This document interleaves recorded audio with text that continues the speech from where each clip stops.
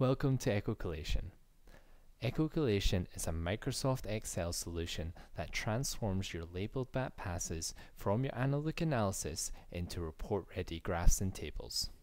These graphs and tables illustrate the bat activity from your site, taking into account the species, habitats, and the bat passes per hour. EchoCollation's launch hub provides you with helpful information in the form of hints and tips and my contact information. The launch hub also provides buttons at the top of the screen to either take you to our video tutorials or start the process we like to call echo-collating.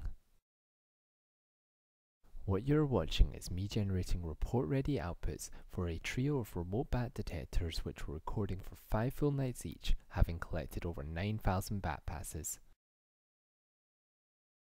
By entering the first and last sunset and sunrise times of the dates for your session, EchoCollation then works out the average nightly hours, whilst also calculating the correct times for each time slot, which is then used later on when EchoCollation sorts each bat pass into the correct time interval.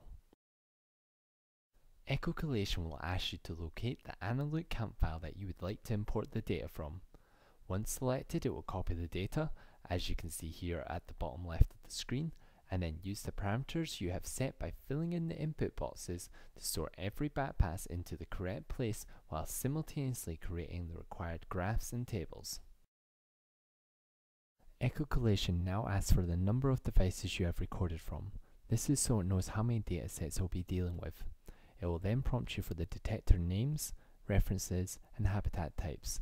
This is so the bat passes will not only end up in the right place, but so each worksheet gets appropriately named. As you can see, the input boxes create an easy and intuitive system which will pull together what could at first seem to be daunting into a clear and consistent set of graphs and tables. Combining the Count Labels tool from AnaLook with a robust filing system, we have created this solution to collate all of your data, giving you all the graphs and tables you require for your reports.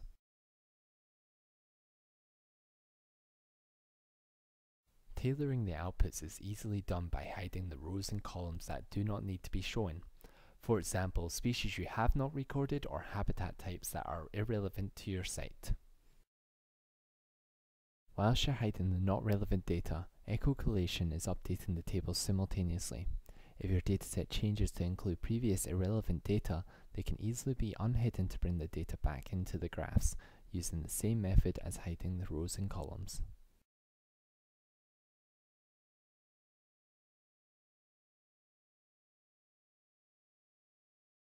And within the time it is taken for you to watch this video, I have completed this session's report outputs by importing the raw data, setting the parameters for this session, and tailoring the tables to only show what has been recorded.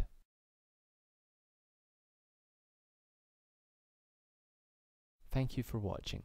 If you'd like to see a more in-depth video and tutorial for EchoCollation, you can click the annotation on the screen or the link below. If you have any questions, please feel free to email or phone me. My contact details are here on the screen or below the video.